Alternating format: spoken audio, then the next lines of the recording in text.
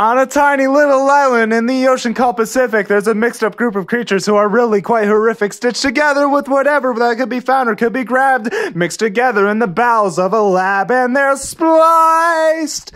They have all been spliced, half-baked and diced, and regurgitated by some crazy doctor who went vamoose.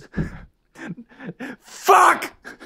15 years later, this show is fucking forgotten. I don't know what to do, and honestly, my brain is rotten. So you season it with butter and do what we have to say it twice. This is no other show, but it's fucking spliced. Spliced! Spliced!